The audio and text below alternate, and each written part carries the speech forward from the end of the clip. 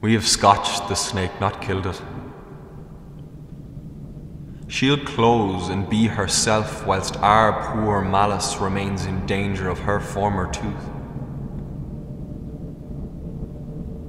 But let the frame of things disjoint.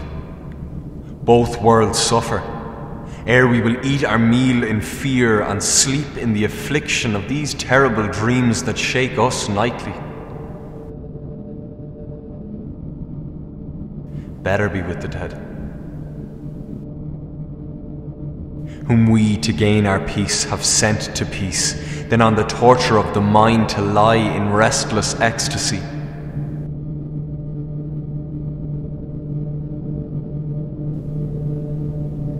Duncan is in his grave. After life's fitful fever, he sleeps well. Treason has done his worst. Nor steel, nor poison, malice domestic, foreign levy, nothing can touch him further.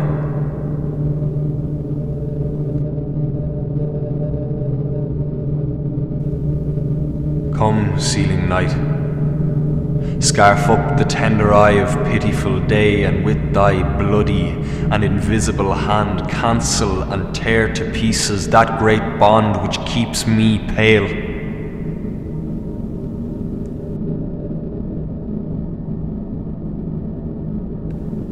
Light thickens, and the crow makes wing to the rooky wood.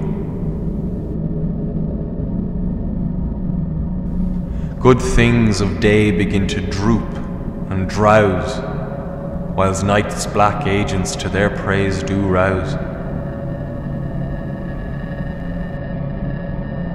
Thou marvelst at my words, but hold thee still.